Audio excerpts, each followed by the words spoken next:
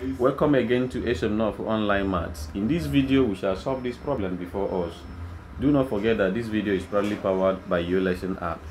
So we have 3 to the power of x multiplied by 3 to the power of x plus 1, everything equal to 1. Now, this is the same thing as 3 to the power of x plus, because if you are multiplying two terms that have the same basis, you are free to add their powers. So that will be x plus 1, everything is equal to 1. So this is the same thing as 3 to the power of x plus x is 2x plus 1 is equal to 1. But 1 can be written as 3 to the power of 0, because any number raised to the power of 0 is the same thing as 1 from the laws of indices. The essence of doing this is to ensure that both of them have the same basis. Therefore, you can equate their powers. Hence, 2x plus 1 is equal to 0. 2x will be equal to 0, take away 1.